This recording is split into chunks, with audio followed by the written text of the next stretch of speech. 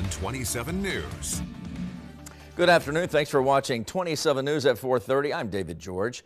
We begin this newscast with a developing story from North Topeka. One person is now in custody after a woman was killed in a car crash yesterday. Topeka Police Department has confirmed to 27 News it's investigating the death as a homicide.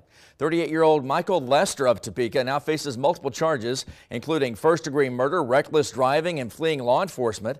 And Topeka Police has also identified the victim as 33-year-old Alicia Noriega of Topeka. The crash happened yesterday afternoon near Northwest St. John and Tyler Streets, and Noriega later died at a local hospital. TPD says an officer attempted to stop Lester near Northeast Seward and Golden Avenue just minutes before that crash, but Lester allegedly drove off, and police did not pursue him. It now marks the 33rd homicide in Topeka this year. The previous Topeka homicide record was 30 from 2017. We have a full list of Lester's charges with this investigation on our website at ksnt.com.